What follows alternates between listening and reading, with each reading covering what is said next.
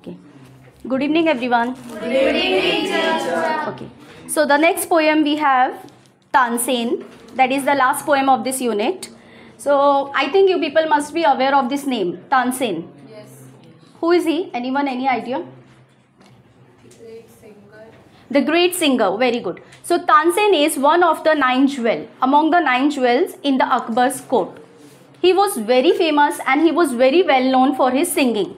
So in this poem, we will see this poem is in the format of the story actually. Getting? It's a narrative story. And in this poem, we will see how Akbar, the King Akbar, appreciated the singing of Tansen. He is so touched deeply with his singing.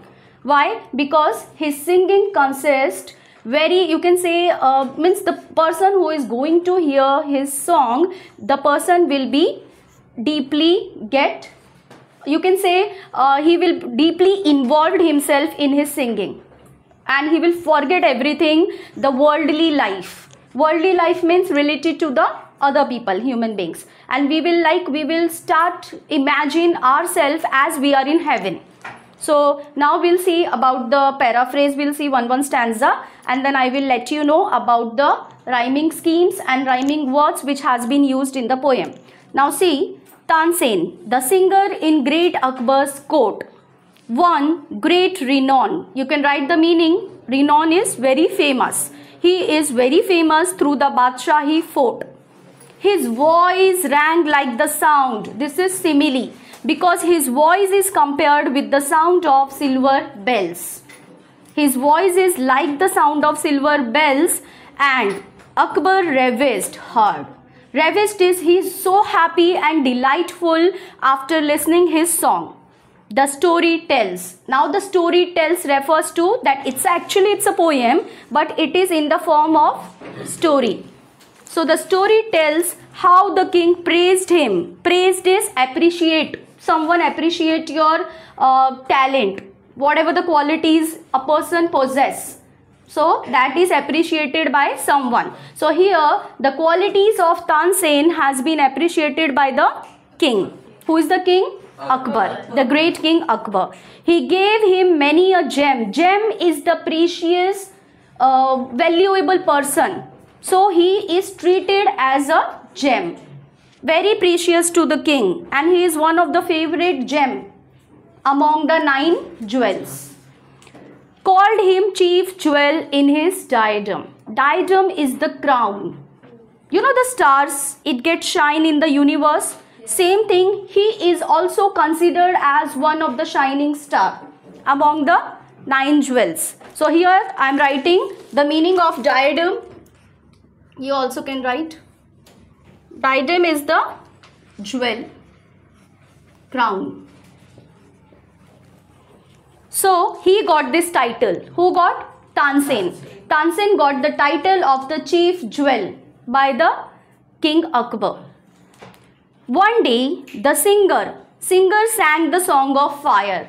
So now one day what happened? Tansen sang the song of fire. The Deepak Rag. We can call it as Deepak Rag, song of fire. Song of fire refers to Deepak Rag. Raga it is in Hindi. So, and burning like a fire. It is like a fire.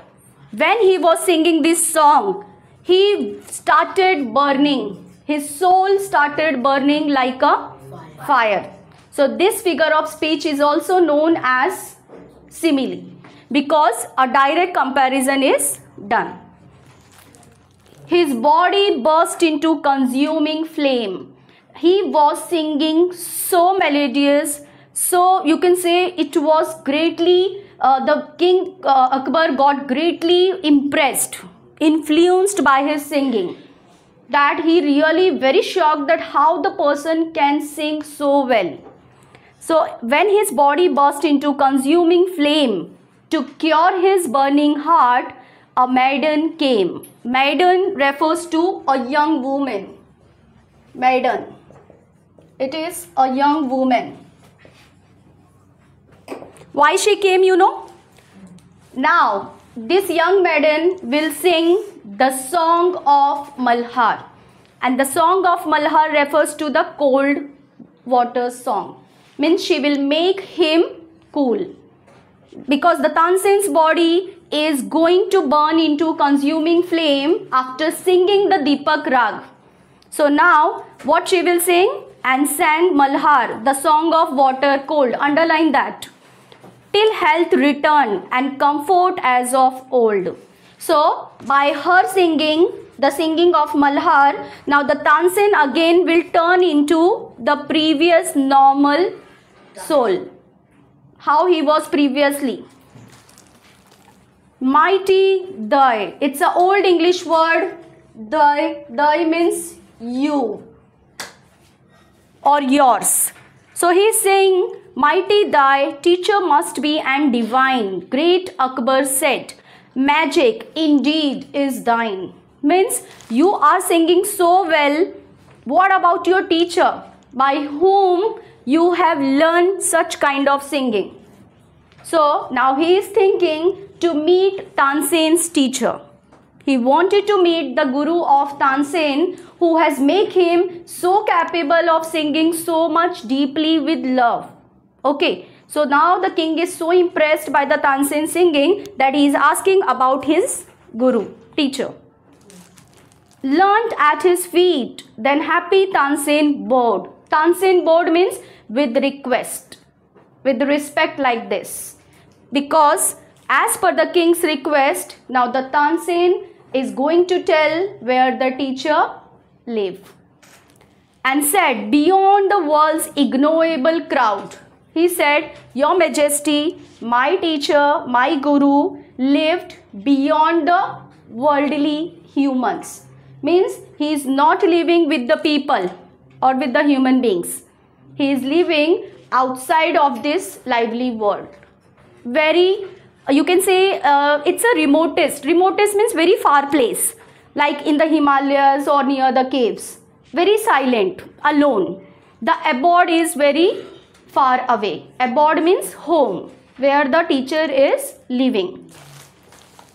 So this was the humble request of the king's Akbar, that he want to meet his teacher. Scorning its wealth. Scorning means refused. Right there. Remote. Remote means isolate place. You can mark the meaning in the textbook itself.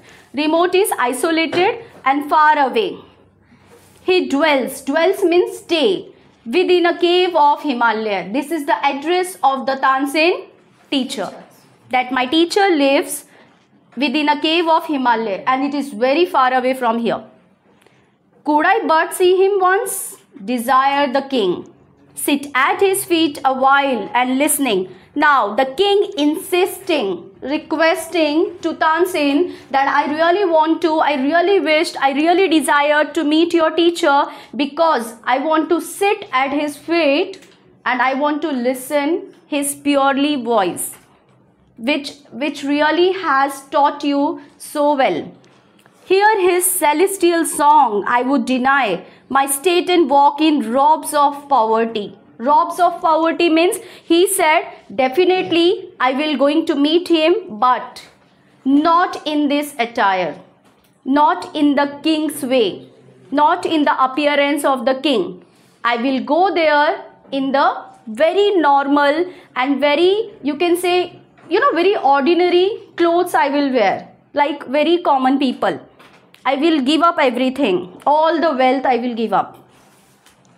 Then said Tansen, as you desire, Huzur. See the word Huzur. Huzur is, we are telling these kinds of words in order to give respect. Indeed. See the word Old English is given here. This. It means there were. This is short. It is given in the short. You can write it, there were. Better as a slave and poor. So he said, sir, you will come there to meet my teacher, definitely, but come as a slave, as a poor person. To come, for he lifted above the things of earth, disdains to sing to earthly kings. So he said, you don't worry about that. I will not let him know that I am a king of this worldly life. High in the mountains at the singer's feet, they knelt and prayed with supplication sweet. Towards the shrine. The shrine means very holy place. T-H-Y, die. So shrine is holy place. To we have journeyed long. O holy master, bless us with your song. Now they finally reached there. They covered a very great distance, and finally they reached there where the Guru stay. And then he requested to the Guru that, oh my master, I come to you just to listen your holy song. Please bless us with your sweet voice. So now they are requesting to the Guru. Then Ustad. Ustad is a word. Ustad means, do you know what does it mean? Chief. And the person which has a great high position. Owner. Yes. Ustad, won by their humility, sang songs of peace and high felicity. Now the Guru have started singing the song of peace, which is very calm, polite, silent, and it will touch your heart definitely. The Malkas Raga. Which was the raga he sang? Yes. It was Malkas Raga. All ecstatic. Ecstatic is the happiness, excitement, rang. And he was so happy after listening this. Even the birds and the beast. Beast means animals. They all enchanted as he sang. With the voice of the Guru, it attracted not only birds but also all the creatures like animals, all gathered there to listen the song, the voice. Gathered to hear over Akbar's dreaming soul. He felt the waves of heavenly rapture roll. Rapture is to transfer. Now the Akbar was so disappeared, his mind got disappeared, vanished in his singing. And he was truly feeling and believing that miracle of the voice that he has turned or transferred from this worldly life to the heavenly life. Now he is feeling that he is in paradise. Paradise means Swarg. Now he is experiencing the heavenly life. But as he turned to speak his words of praise, Ustad had vanished. Vanished means disappear from his wandering gaze. Gaze means the sight. So before Akbar was just closing his eyes and he was just enjoying the song. But when he opened his eyes, the song was over and he wanted to praise, appreciate the Ustad. But before he opened his eyes, the Ustad got vanished. He disappeared from there. And you know why? What was the reason? Now he asked Tansen, tell me Tansen, what theme is this that holds the soul enchanted and the heart enfolds? Enfolds means my heart is surrounded. It gets surrendered totally. In high delight, and when he knew the name, tell me again, he said, could you like the same? He said, your Guru has vanished. He has disappeared. I wanted to ask him that what kind of song he is singing. What was the theme? I really want to learn that, and I want you to learn that similar song for me. You will sing that same song what your Guru has just sang right now. You will also sing the same song in my court for me. But what Tansen said, theme sing to lure my heart to paths untrod. No to thee I sing, he sings to God. So finally he said, sir, actually I sing for you. But my Ustad directly sing for God. That is why there is a magical power. What you experience in his voice, you cannot experience same magical power in my voice, because I sing for people but he sing for God. That is the difference between me and my guru. Okay. So in short, we can say that he is the disciple. Tansen is the student of Ustad. He can learn so well from the Ustad, but he cannot copy him same. Getting? Why? Because he is living in the worldly life. He is experiencing the worldly life. He is singing for the people. But Guru is not living for the worldly life. He is just considering himself as alone, and he is singing for the God directly.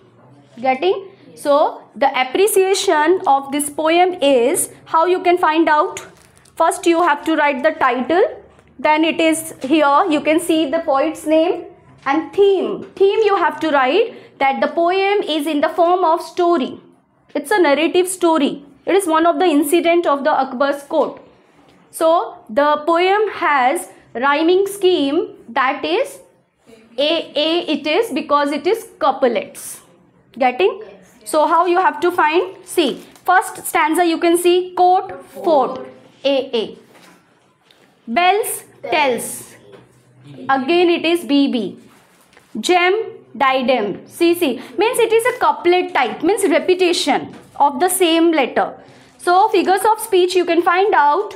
You can see simile, direct comparison is there, alliteration is there, same letter is repeating, even repetition is there, climax. Climax means the poem has got a very good climax at the last. He wanted to talk with the Guru, but Guru has vanished, disappeared. He doesn't get chance to talk to him or appreciate him because he don't want any praise. Guru, his actual Guru, he don't want any praise or appreciation from anyone. He is just singing from his heart, and he is directly touch your heart with his magical voice. Okay, so central idea, you have to write your favorite line. Which is your favorite line? Can you tell me? Which is the favorite line of this poem? Last. That is, no, to thee I sing. To thee means to you. For you I am singing, and he sings to God. He directly touched the God. So this is the favorite line you can mention in the poem. Any doubts over here? No. Okay. Have you understood the poem? Yes. You have to write appreciation of the poem in the paragraph format. But remember all the points. Getting? Okay. Thank you so much.